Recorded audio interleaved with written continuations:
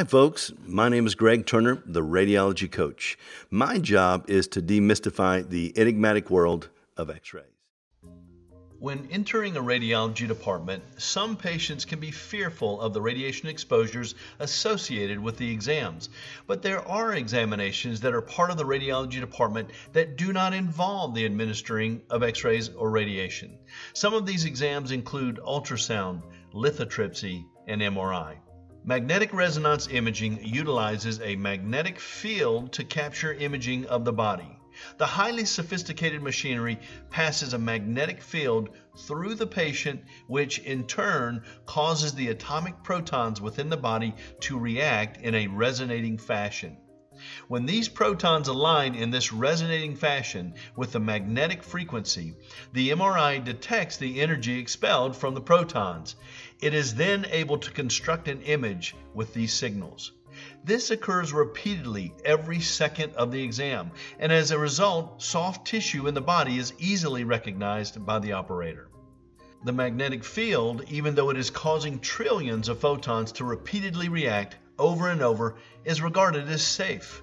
There is no radiation associated, and some would argue that the MRI is actually good for you.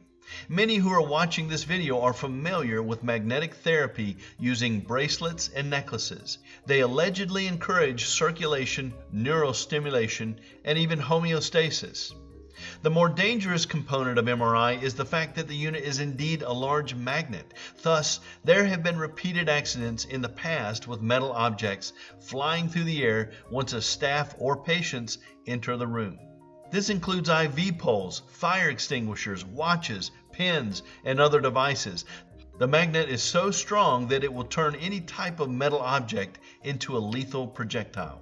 Fortunately, processes have been put into place, and both staff and patients today must go through 3 levels of security checks before entering the examination room.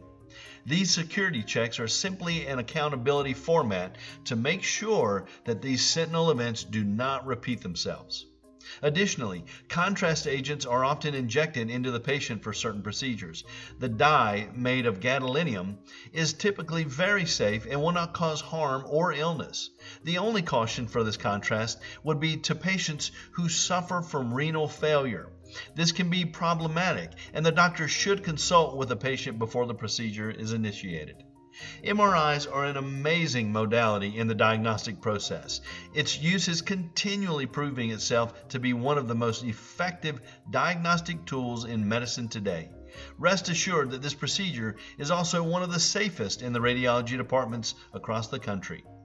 That concludes this segment on Is It Dangerous to Get an MRI?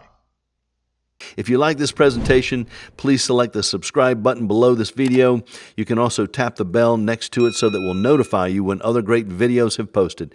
My name is Greg Turner, and I'm the Radiology Coach. And remember, mark my word and mark your films.